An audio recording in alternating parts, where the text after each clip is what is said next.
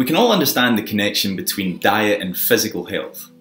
But what about the connection between diet and mental health? Does that have a connection? And what are the impacts of diet on mental health?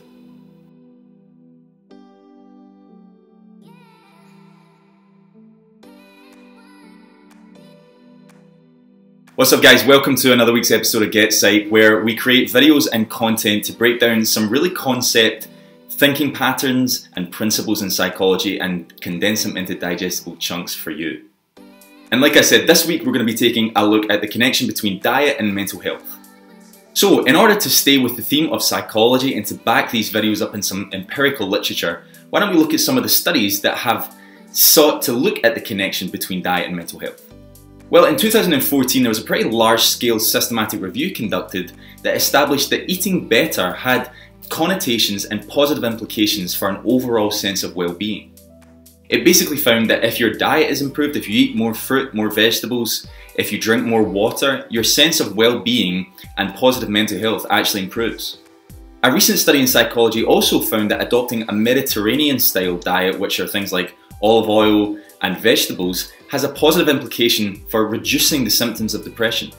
What's more is that after the study and after the experiment was finished, there were still long-term results, positive implications for those that took part 6 months after the trial actually finished. So from this study we can start to understand that improvements in diet and eating better not only have short-term implications for improved mental health, but they can also have longer-term implications. Yes, in this study it was only 6 months, but other studies are coming to light that shows even years after such interventions, if the diet continues and we improve and we continue the improvements in our diet, then positive mental health ramifications can sustain over the longer term. And in 2014 there was another systematic review that looked at the connection between poor diet and mental health.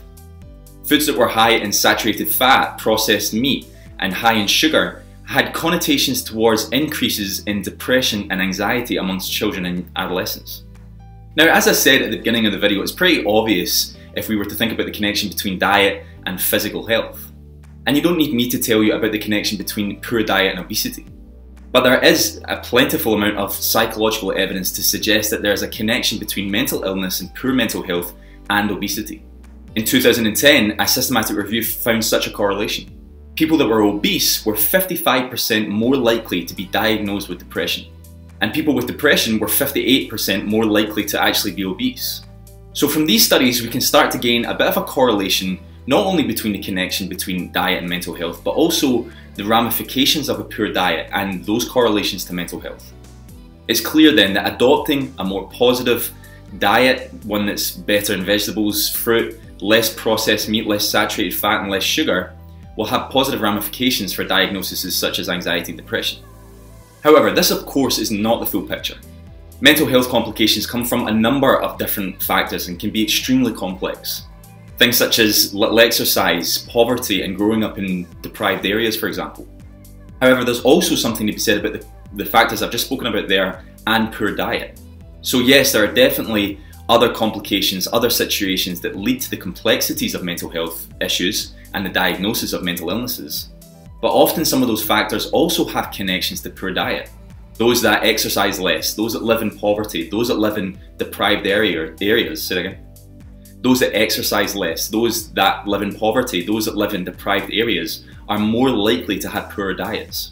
Now normally in GetPsyched I go through a couple of tips that you can adopt when we're talking about a certain topic in psychology, and I'm going to do that in a minute as well.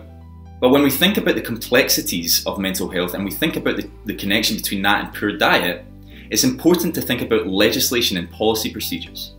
Things such as the price of fruit and vegetables. You know, I was saying there about the connection between poverty and living in deprived areas, and that connection between poor diet and then the connection between poor mental health. One of the challenges for people in those situations is that fruit and vegetables are actually more expensive than junk food and easy to access processed food. So there's something to be here to say about a legislative and policy procedure that needs to be implemented on a governmental scale. Things like this are never just as easy as saying, oh, just improve your diet or just buy more fruit, just buy more vegetables. We have to be empathic, we have to see the full picture, and we have to know that things are not that simple. You or I or anybody watching this video, it might seem like that's a pretty simple step. You just improve your diet and you're going to see improvements in mental health. And although that is true, the challenges and the barriers for some are much more complex. So like I said, we're going to go through some top tips that you can adopt to improve your diet and hopefully see improvements in mental health.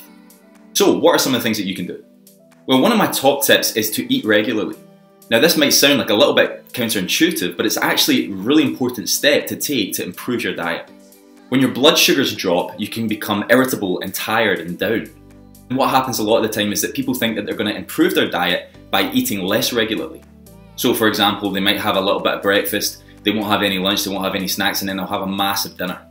And the truth is they overcompensate too much during eating that big dinner because they missed all those meals. Also throughout the day, because they haven't been eating, their irritability and their sense of feeling down actually increases. So one of the key things to do here is to eat regularly, but to eat smaller portions more regularly. As you're doing this, you can choose foods that release energy slowly. Things such as nuts, seeds, and whole wheat and whole foods. Another key thing to think about here is to not skip breakfast. More often than not, sometimes people that want to go on diets or want to see improvements in their mental health because of their eating patterns will maybe skip breakfast altogether and just wait till lunch. Now, like I said, that's going to be counterintuitive. Another thing to think about here is to avoid foods that spike your blood sugars too rapidly. Things high in refined sugar, for example. Okay, my next key tip when we're thinking about what you can do to improve your diet and see the improvements in your mental health is to stay hydrated. And if you don't do this, you can often have implications for concentration and even things like mood swings, for example. Don't get me wrong, staying hydrated is one of those really challenging things. It's easy to go through almost a full day without feeling like you've drank anything. It's much harder to do that when you're trying to reduce food intake. But you should be aiming for 6 to 8 glasses of water a day. Another key thing to think about here is actually about your metabolism. Now this is not necessarily connected to diet and mental health, but it is a kind of side benefit to hydration. That if you're just a small percentage dehydrated, it can actually have huge implications for your metabolism and your ability to burn fat. So staying hydrated is always really important and positive. The next thing to think about here is to watch your fiber intake. How healthy your gut is can have a direct implication on your overall sense of well-being, including your mental health. Make sure to eat whole grains, vegetables, and fruit in this example. Okay, my next key point is to watch your caffeine intake. Becoming dependent on caffeine has actually shown to have direct correlations to developments in anxiety disorders. Caffeine, like any other drug, can have negative implications when you try and come off it, so try not to get yourself in that cycle of taking too much caffeine in each day. And if you are on high levels of caffeine throughout the day, try and reduce it steadily. If you're taking 7 or 8 cups of coffee a day, which I've had days like that, it's important not to just go cold turkey. That's not going to make you feel very good. Try and reduce, to 6, 5, 4, and then reduce your caffeine intake that way. Another key point here is to be consuming omega-3 fish oils. Studies have shown that high diets in omega-3 or even omega-3 supplements can help in the balancing of mood swings. So when we're thinking about the connection between diet and mental health, you want to think a little bit about some of the micronutrients and the vitamins that you're taking in and how that can benefit your mental health. And omega-3 is one of those things.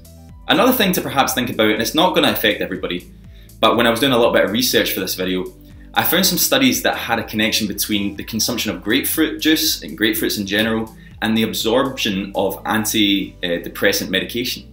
Some studies have shown a connection between some of the vitamins in grapefruit juice and the ability of the body to absorb antidepressant medication. So if you're on antidepressants, it's maybe something to think about, that you could take some grapefruit juice, a glass a day or something like that, and hopefully that will help with your overall sense of well-being after being on that medication. Okay guys, hopefully you understand a little bit more about the connection between a good diet and mental health and a bad diet and mental illness. Throughout this video, we've been looking at some of the key studies in psychology that help us make that